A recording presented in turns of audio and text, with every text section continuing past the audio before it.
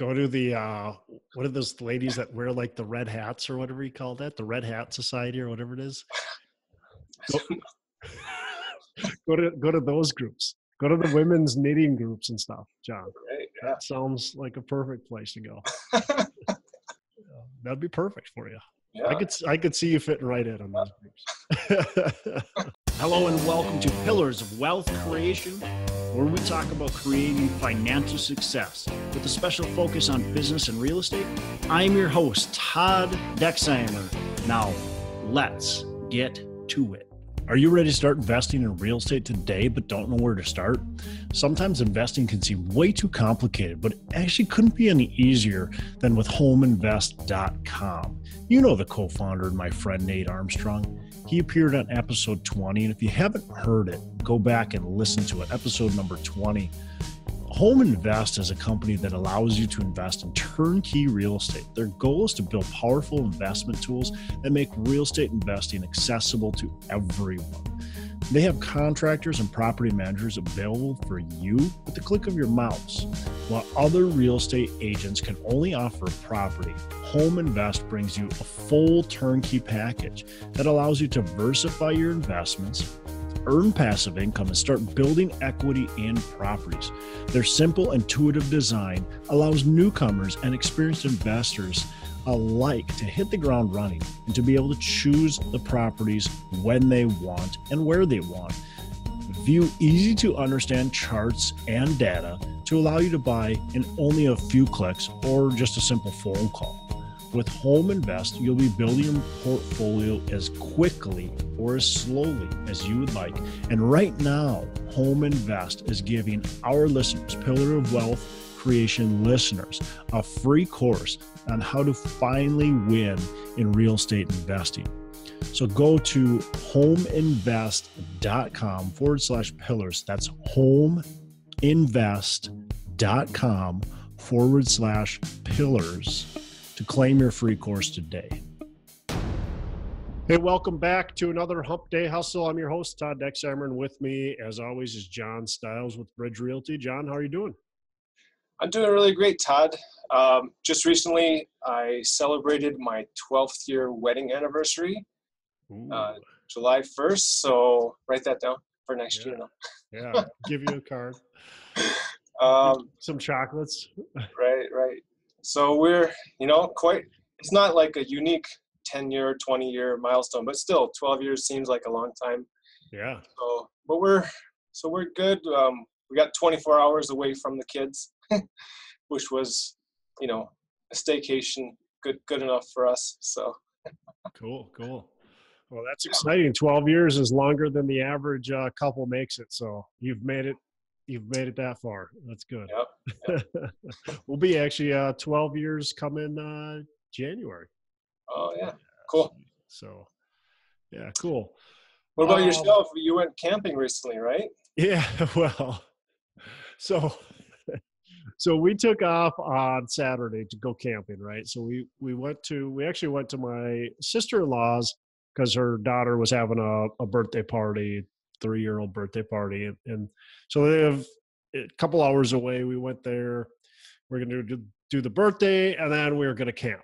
And so we do the birthday. We get to our campground later and kind of set up. And this campground, it was just not that great. And we had planned on being there Saturday night, Sunday night, Monday night, and then leaving sometime on Tuesday. And so I've got this 120 unit that I've been kind of mentioning, and I'm just starting the capital raise. And I still was wanting to do my webinar, or was doing my webinar. I scheduled it for Monday last week. And I'm sitting here going, how am I going to do this webinar? I figured out I could do it at my sister-in-law's place, and that would work out just fine. But my wife also, her company sold and another company bought it. And my wife now is transitioning. She's a sales rep. And so she's transitioning all her clients from her old company to this new company. And that's a lot of work. And yet she's still trying to create a little bit of business. And she's taken over some other accounts that she didn't have previously. So she's like busy as can be. I'm trying to do this capital raise, and anybody who's ever done a capital raise knows it's really stressful, or at least it is for me, because you want to make sure you raise the money. And I'm not raising a ton of money, but it's like I got to make sure I get this money, and it's a fairly quick raise. So all this is going on anyway, and we're supposed to be camping. We're supposed to be enjoying ourselves with the kids and having fun, and both of us are just like, I don't know, we're going to be working all day Sunday and all day Monday. And like, I go for a run on Sunday morning, get up early and go for a run and then go for a swim. And I'm like, just get done. I got all this time to kind of think because the kids aren't up and I don't want to disturb anybody. I'm like, we just got to go home. I feel bad for the kids because they love camping, but at the same time, it was going to be like, it was just going to be actually bad for the kids because they were going to be bored because we're going to be on our computers the whole time trying to work. We got bad service, so it's frustrating. So we packed up on Sunday. We spent the whole day there Sunday, and then we actually left our kids at my sister-in-law's because their grandma was there too, and she actually has to drive basically right by her house to get to her house, which is another couple hours past our house. So we left the kids with grandma so they could all hang out together with their cousin and so they actually benefited even more because and we had a babysitter for that day too. So that was great as well. So anyways, long story short, or maybe even longer, Monday we were back, we worked, and then Tuesday we worked, and then we left on Tuesday evening to go camping again in a different spot, which we had planned on going from this one campground to one of my buddy's lake places, actually, where we camped. So we camped through Thursday and then came home and worked on Friday instead of coming home on Saturday, which we were planning on doing. So camping, yes, but not quite as extended as we originally had planned, but it worked out better. It was just, it would have been way too much stress trying to make this all happen in areas that we don't get good service, and it just needed to happen. So, yeah. So that can be really tough, just balancing. We talk about it all the time, balancing that work and the family, and both in there, right? Well, and I feel bad because I try not to let work kind of get in the way of stuff like that, but this doesn't happen it doesn't happen all the time. It'd be different if it happened all the time. I'm doing this capital raise and I'm stressed, and my wife has, her thing going on, and that's not normal for her. Right. She's like the glue that holds us together. So when she's busy, the wheels fall off the vehicle. So, hopefully she gets back to normal. I keep on telling her, like, you got to get back to the normal here, because you're the one that holds this whole family together. It's not me. So, but yeah, it's just the way to go. So anyway, I'm doing this capital raise, and I'm actually going to open it up. We're doing a score offering, so we're going to be opening it up to Minnesota residents can invest in it without a pre-existing relationship. So I can publicly advertise to Minnesota residents. If they're out of the state of Minnesota, I have to already have an existing relationship with them in order for them to invest, just like normal.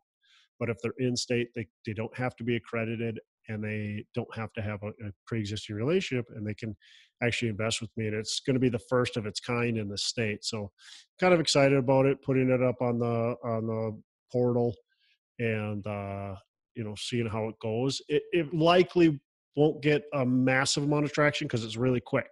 We just started the offering, and we're going to be closing it on June 23rd, 24th.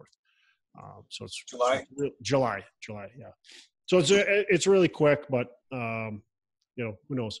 Get some traction. We're just excited to have the first of its kind offering in the state. So cool. So can people see that right now on the portal? So I don't believe it's quite on the portal yet. We're trying to get we have to get a couple last things, and we had to send it. You have to send it into the state for approval. And of course, last week with the 4th, nobody's around. So I believe it got submitted to the state. I know it got submitted to the state last week. I think it was either Tuesday or Thursday that it got submitted, and it probably is in review process right now. Likely will be active tomorrow, but maybe Wednesday. I don't know. So by the time this airs on Wednesday, I think it'll be active and live.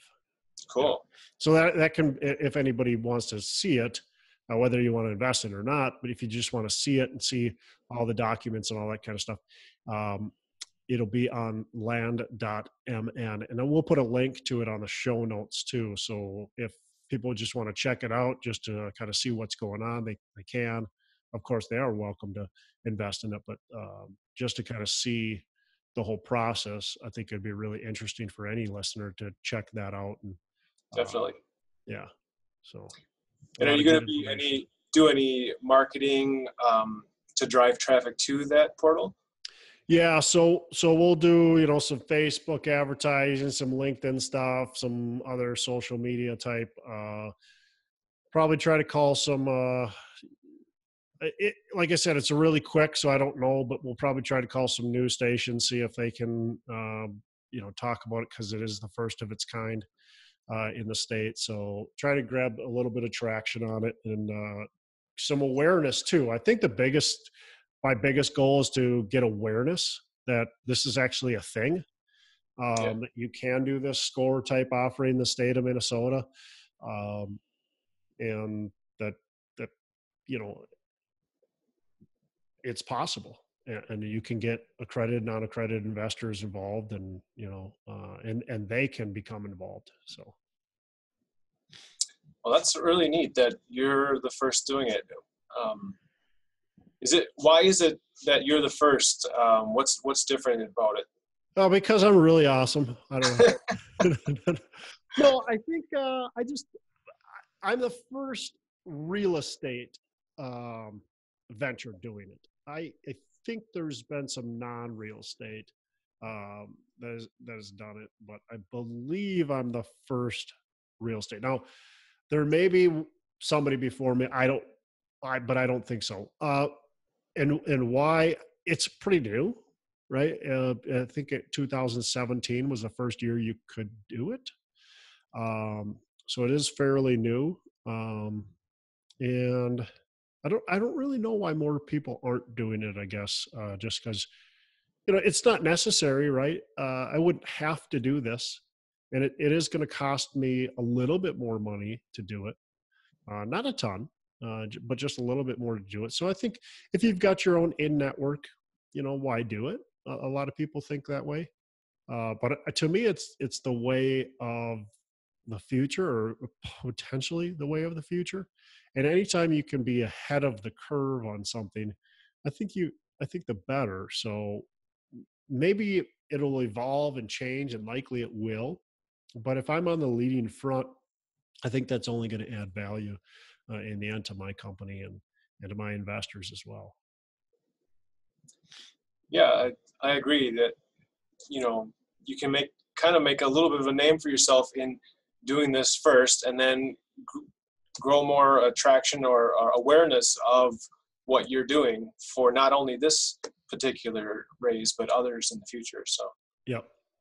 Yeah, exactly. If people know your name, that you hear it over and over. Like I was listening to Gary Vaynerchuk crush it, and he's talking about all these podcasting or whatever. It doesn't matter what it is.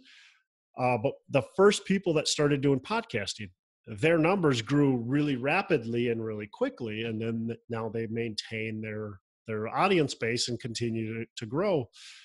But somebody like me who didn't start it until later in the game, and people that started behind me even, and maybe are just thinking about getting started, are going to have a harder time gaining listener base and capturing that audience because it's already getting to be a crowded space. I still think there's some room, but it's getting to be a pretty crowded space.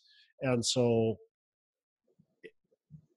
just because I waited, let's say, what did I start my podcast? It's 2017.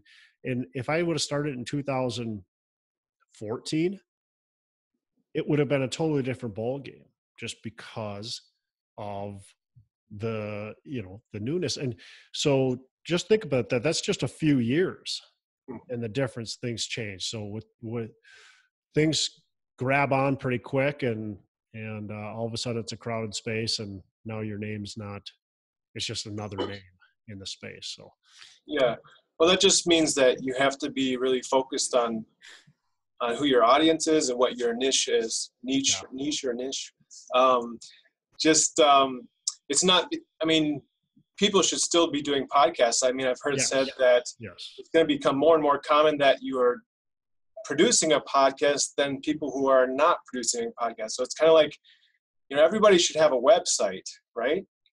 And everybody should have a Facebook page, right? Everybody should now have a podcast. Well, I don't know if everybody should, but yeah, I think there will be, if that happens, I think it'll just be noise.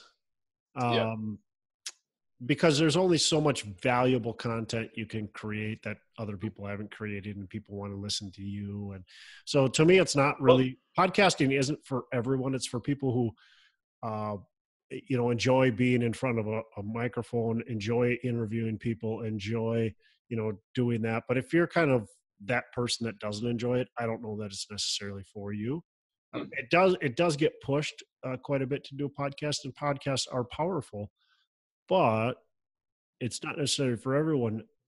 However, I think you should be in front of people, whether that's through a podcast, whether that's through your blog, whether that's through YouTube videos, whatever it is. I think you should be in front of people. And I think an educational platform is really, really valuable. If you're going to educate people, you're going to have a lot better time. Let's say you're a salesperson. If you can educate versus just try to sell, it's an unfair advantage. I mean, you're going to win every time as being an educator. So whether it's a podcast or whether it's a TV type platform or even a blog, whatever, I think getting there, getting your word out is really important. Yep. Well, let's move on to kind of today's topic, which is a little bit, kind of what we're just talking about. So you want to introduce it, John? You kind of came up with it and the reasoning behind it. Yeah, well, I had some time on the road yesterday. I was taking two of my oldest kids to summer camp. And so I listened to a few different podcasts, and one of which was JLD's Entrepreneurs on Fire. And so the topic that was being discussed was knowing the avatar for your ideal client or ideal audience. And in the specific conversation, they were talking about podcasts, but it should apply to any type of business that you're in. Yeah.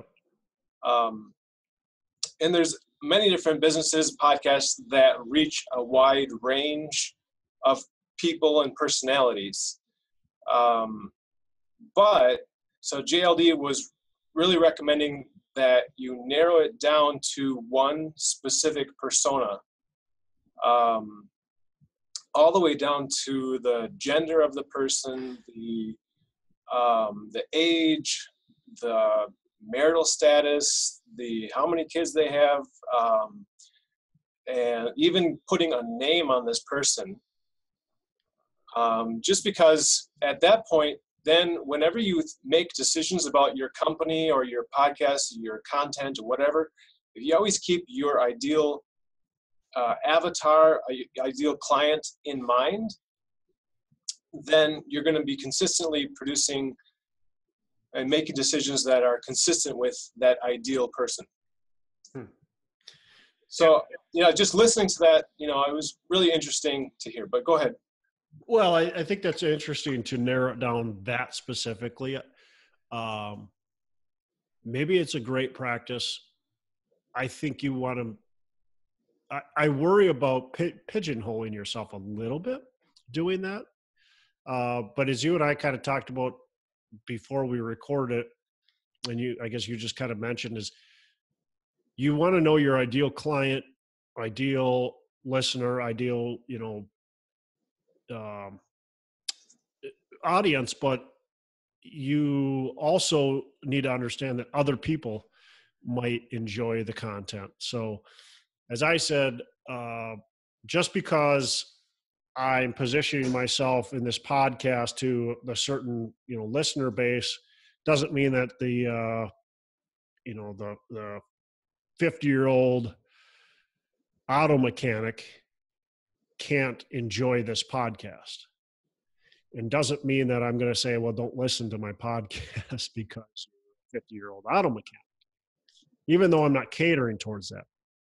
If I were to say, who's my listener, it would be the, 40-ish year old male, likely either a more higher level, or I don't even know if I want to say higher level, but higher income, employee or entrepreneur who's, just looking to grow and develop their business.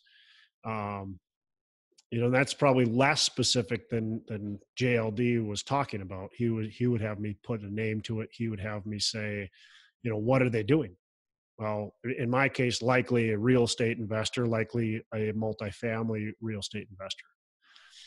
With that said, I think there's a lot of people listening that are female, probably less than males, just because of that's the statistic in the industry, especially. I would say there's plenty of people between the age of, 20. I actually know there's a group of college age students that listen to this. So there's younger people, and I can almost guarantee there's going to be people in their 60s and 70s and maybe even older than that listening to it too. And then there's all kinds of different races, of course, listening, and there's people from different countries listening. So, and I welcome all those people. And so I get nervous pigeonholing too much, because it's like, I don't want to exclude people, at the same time, but I do get his point where you want to know exactly who you're talking to, because that's who is, that you should be focused on providing the best content for that person. So what do they want? And that's why I've asked several times, I think as we've done this, on Facebook, I've said it before, like, what do you want as a listener? What are you looking for? What do you want? What do you want me to talk about? Who do you want me to interview? Tell me who, give me a list of some guests that you really want on the show. What we've talked about a few, we've had people reply on Facebook and maybe other places, saying they want us to talk about certain things, and we have. So, I think that's really important, is trying to figure out what does your audience really want. Because I can just talk until my face turns blue, but it doesn't mean anybody cares. Right. And I think I have a similar, mindset where I want to include everybody. I want to reach everybody. I kind of have had this mindset at some points in my career, all things real estate, or your one-stop shop for real estate. Well, that sounds nice, but who am I really reaching if I'm the one-stop shop? Am I really speaking to the needs of my ideal client if I'm the one-stop shop? Or in the example of the podcast that I listened to, the caller who had asked this question of JLD, he was doing his own podcast, and at first he said his ideal audience was ages 13 to 20, young entrepreneurs, and that was the extent of his audience that he thought of his audience. JLD helped him narrow it down, because if you think about it, the mindset of a 13-year-old is far different from the mindset of a 20-year-old. Also, their life problems, life issues are far different. So how is this podcaster truly going to reach that whole broad range of people? Yeah, I mean, that especially is very different. Like you said, if I'm talking to, well, even in my case, I've got college age students that listen to this, and I've got people that are either retired or retiring listening to this. Their needs are a lot different than the 40-year-old. And if I'm going to talk specifically to the college students, I'm going to be giving some different advice. It might be a lot of similar advice, but it's going to be catered differently than if I'm talking to the 40-year-old or if I'm talking to the 60-year-old that either just retired or is retiring. Those are all different stages of life where we need to think about things differently. We can be more aggressive or less aggressive with our investing. We can be, as a 20-year-old taking risks. It's so easy. If you've got no wife, no kids or husband, whatever, if you're not married and you don't have kids and you've got no house, basically very few responsibilities, you can take all kinds of risks. You can fall flat on your face and lose because, well, you probably don't have a lot to begin with. You're right. If you're 20 years old, you don't have a lot to start with. So if you lose everything, is it really that big of a deal? No, because you can start right over again because you're young and you got a lot of time. But if you're 65 and I tell you to go take a lot of risks and same type of thing, and you lose everything, well, that could be a lot, and you may not be able to recover. It's going to take you a long time to recover, and it's probably a poor decision. So, yeah, knowing who you're talking to, especially when you're looking at ages of your audience, is really important for sure. Yeah, so it's a really interesting exercise, I thought, and just made me think a lot. Yeah. For me, one of the audiences that I'm trying to market myself to, because of the fact that I have many people in my sphere who would like to buy apartment buildings, but the problem here and anywhere is finding those sellers. Mm-hmm. So, as I think through my ideal audience in that regard, and as it relates to my marketing, if I was to put a persona to my ideal apartment seller, that might be somebody who's recently retired, maybe somebody who's frustrated with owning an apartment building because it's not quite working out the way they thought it would. Maybe somebody who, because they're retiring, maybe they're wanting to move away.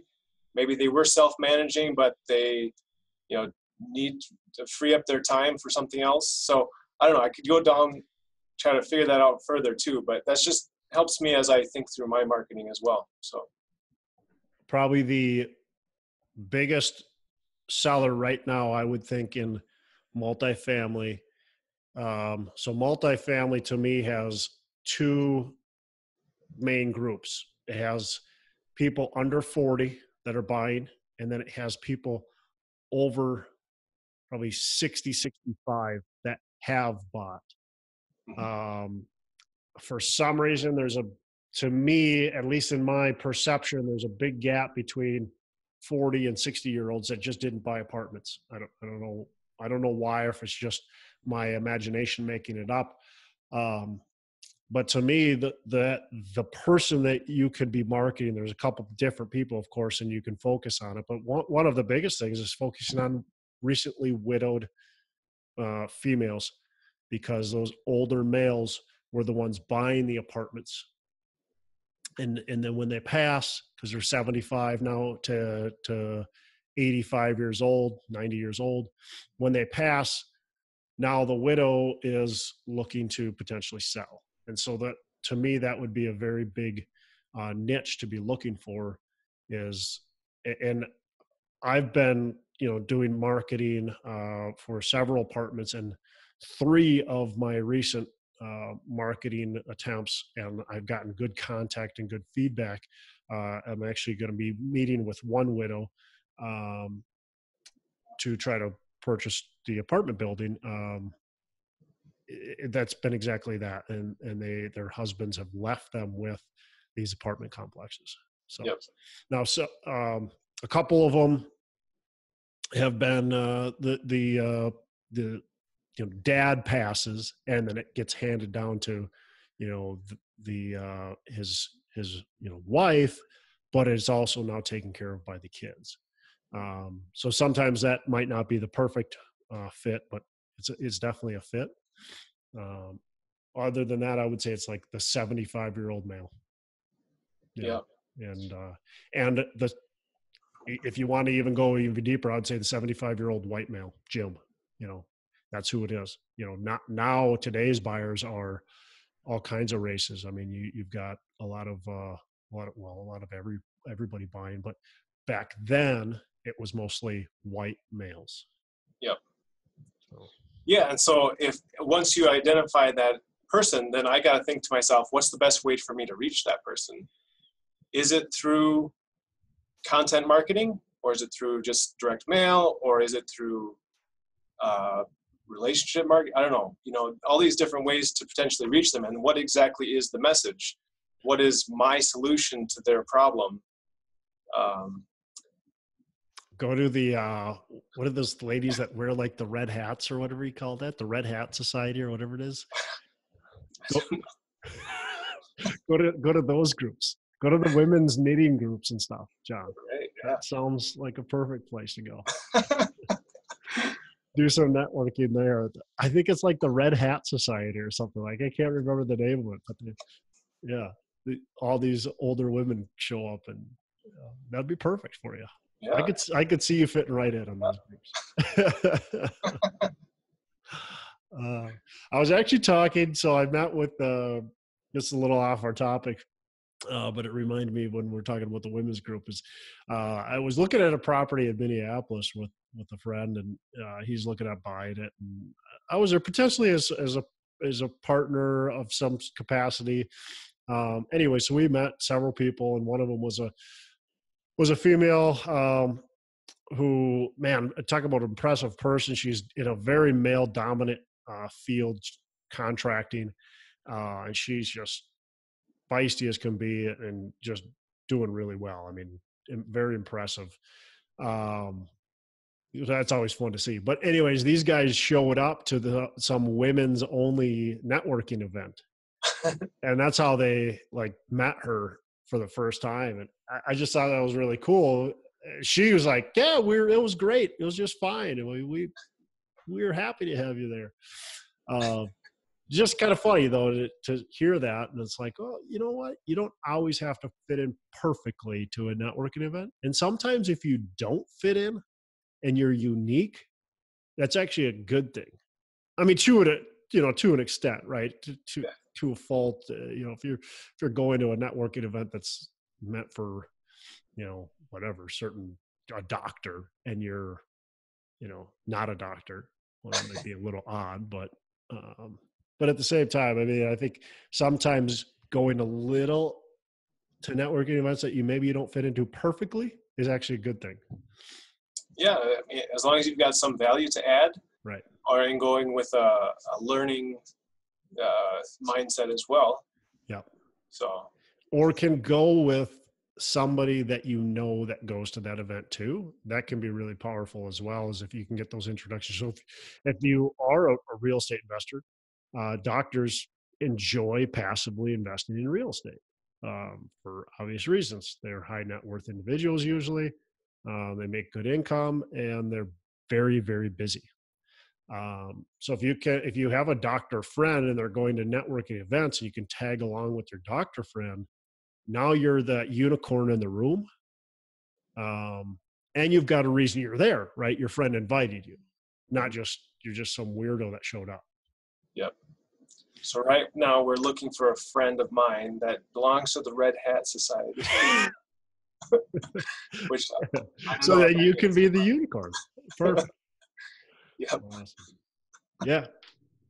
So we got it off of several topics, but to wrap it up, I mean, first of all, be the unicorn in the room. I think that's really important. I think that's actually something we didn't really intend to talk to, but that's very important. And then also know your audience, know your market, very, very detailed, and understand who you're talking to, as detailed as possible. I would write it down, challenge everybody to write it down, write that a perfect, ideal audience, ideal customer, ideal whoever you're dealing with down to a T.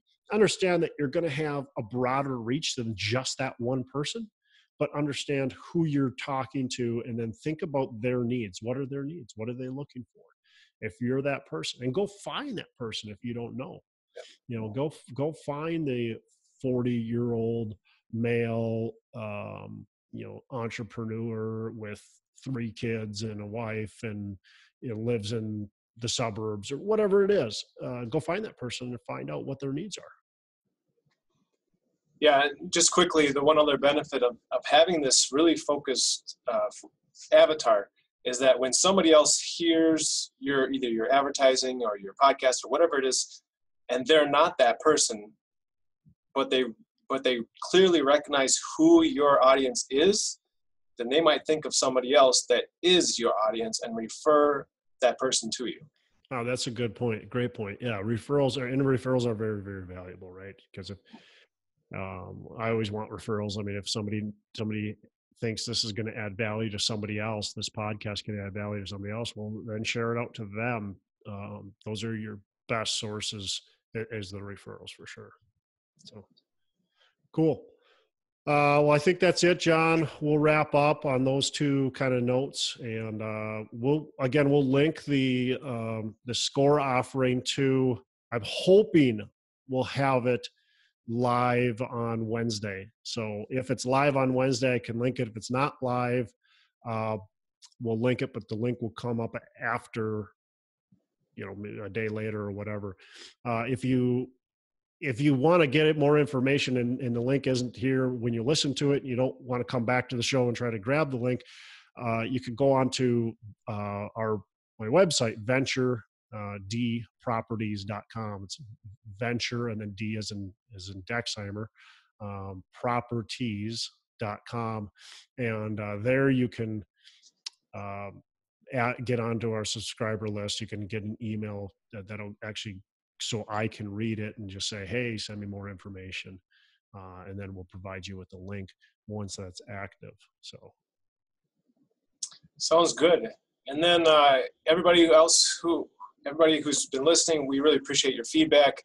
It'd be great if everybody can comment below either the YouTube video or on the Facebook page.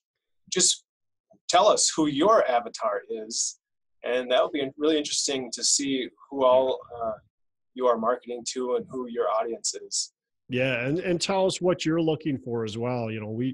If we have maybe I'm off on who we're talking to. Maybe we're talking to a 35-year-old female. And if that's the case, I want to know that. So if you're listening to this, just tell us who you are. You don't have to give us your social security or anything like that. Just tell us who you are. And tell us what your interests are. Hey, I want to, I'm this person and I want to learn about, multifamily, or I want to learn about, building a business or whatever it is. And so we can kind of get a gauge on who our actual ideal audience is, and then we can start catering this more to them. So. Sounds good.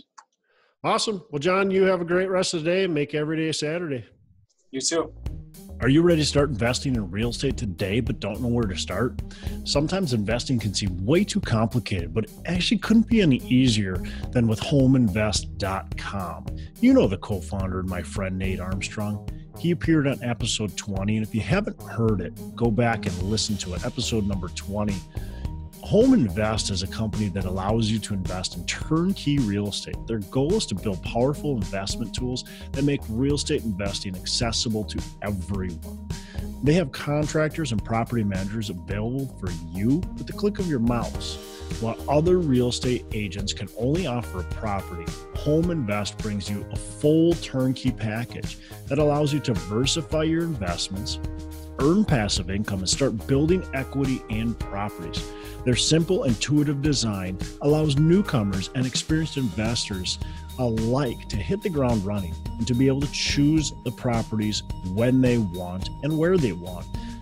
View easy to understand charts and data to allow you to buy in only a few clicks or just a simple phone call. With Home Invest, you'll be building your portfolio as quickly or as slowly as you would like. And right now, Home Invest is giving our listeners, Pillar of Wealth Creation listeners, a free course on how to finally win in real estate investing. So go to homeinvest.com/pillars. That's homeinvest.com/pillars to claim your free course today.